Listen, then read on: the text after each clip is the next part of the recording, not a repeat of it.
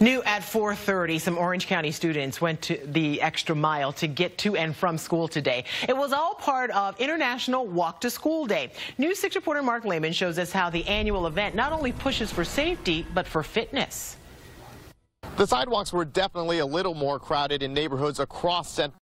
Walk to School Day celebrating its 20th year. Organizers of the event say their message remains the same.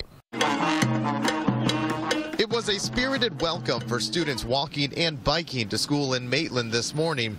Dozens of kids and parents here hitting the pavement with a purpose. It's just a good way to promote healthy lifestyle as well as spending time together with your family. School board member Nancy Robinson says in Orange County alone, more than 60 schools took part in International Walk to School Day.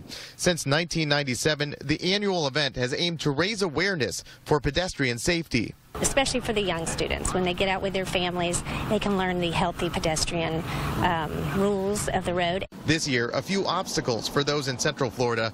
Debris piles from Hurricane Irma still littering the route to school for some.